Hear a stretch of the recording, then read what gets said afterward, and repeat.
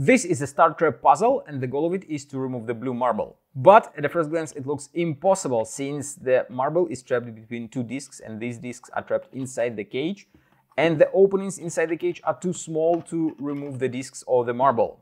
But if you're watching my videos for a while, you probably saw another similar puzzle and you already know how to solve this one. The solution is quite simple. All what you have to do is grab two discs on the left and two discs on the right, squeeze them, and now you can remove the marble.